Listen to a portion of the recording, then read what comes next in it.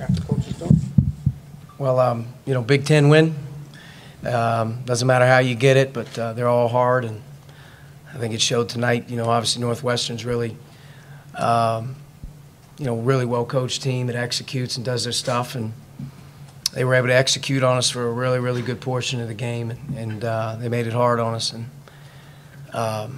you know, we were not very together, not very energized early, and it took urgency and it took desperation to sort of kick us into gear.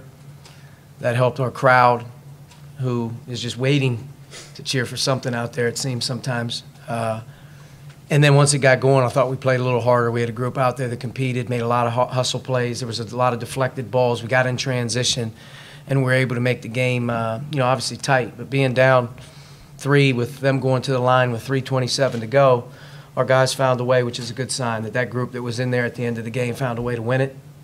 And, you know, we're going to take it. But very concerned with our group right now, just in terms of where our brains are, where our minds are, and what we're about.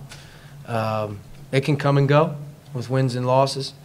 With a team like ours, with as many guys as we have trying to play and do things, we could really use a shot in the arm in terms of some consistency with some guys, so they're playing more. But you know, just looking at our team as we're heading into Saturday, and then we move into this month of January, we've got to get ourselves out of a little bit of a funk, and we got to start competing a lot harder because this is the toughest league in America right now to win a game.